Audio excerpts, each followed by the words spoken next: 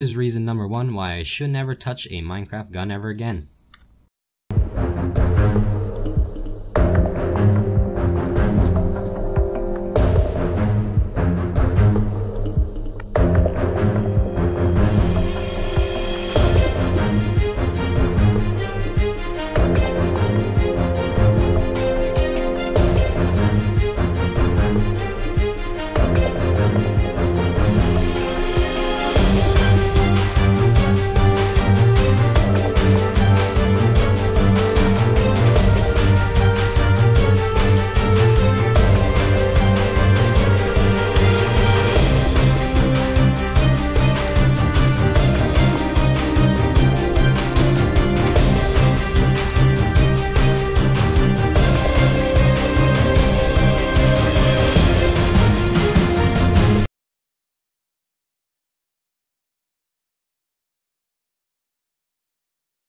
Hi everyone, welcome back to my Minecraft video. Today I am going to be showing you how to make your very own Minecraft gun without any add-ons, mods, or anything like that.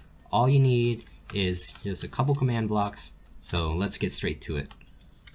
Now the first thing you want to do is actually figure out where you're going to build your platform so you can place your module on it. And I already have mine set up here. This is what I'm going to be using for this video. Now the next thing you want to do is to get your materials ready. So what you'll be needing is a repeating command block, a chain command block, something that looks like a gun, and something that looks like a bullet, and also an anvil. And I have you can use anything as long as it looks like a gun. You don't even have to make it look like a gun, just something that you'll be using to activate gun mode. And then you want the thing you'll actually be shooting. I picked the iron nugget because it looks most like a bullet.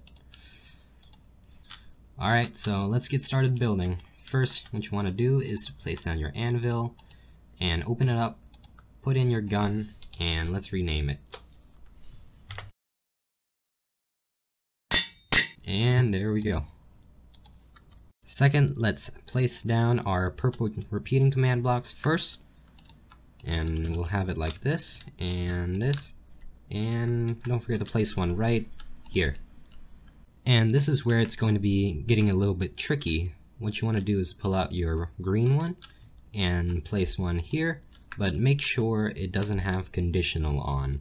It has to be unconditional, and then place another one. Now this one has conditional on. You want to open it up, go into it, go to condition, and swap it like that.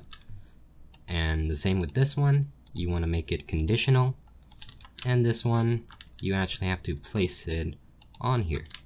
And it's not conditional. The next one, you want to place 2 up here, both unconditional, and then down here, it's conditional. Actually, sorry about that, this one is actually conditional, so change that real quick. And now what you actually want to do is to go into the purple ones and make sure it's on always active, and do it onto all of them, like so. And this one, and around here, this one, make sure it's also always active. And now, if we test it, it doesn't work, because we haven't actually added any commands into this yet. So, yeah, see, there's nothing in here. So, let's get to that. So, what I've actually done here is put a number above all these command blocks.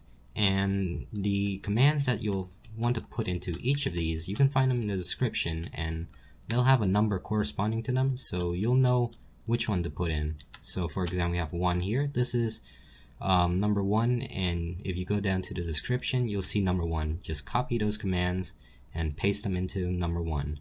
And the same goes for number 2, 3, 4, 5, 6.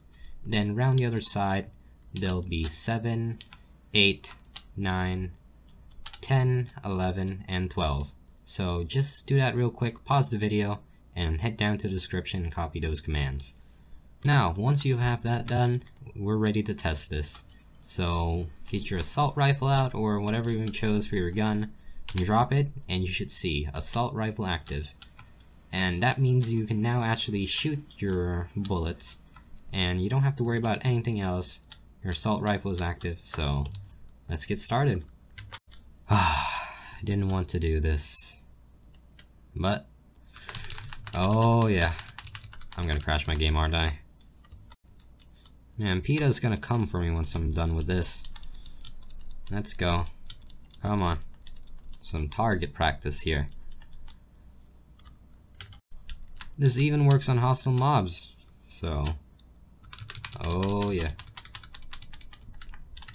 Now, I'm surprised my game hasn't crashed yet, because the way these things work is they actually spawn arrows. The bullets don't actually do the damage, they just spawn arrows into the mob, and that does the damage. I have another version where it does like a potion effect and actually damages the mobs using a potion. And if you want to see that, comment below. There's just two different versions of doing this, and the arrow version is one way, the potion version is another way. Now, once you're done committing animal abuse, all you have to do is drop your rifle, and it'll deactivate. You'll see it fade away, and now you don't have gun mode turned on anymore, so you can't actually shoot. But yeah, that's it.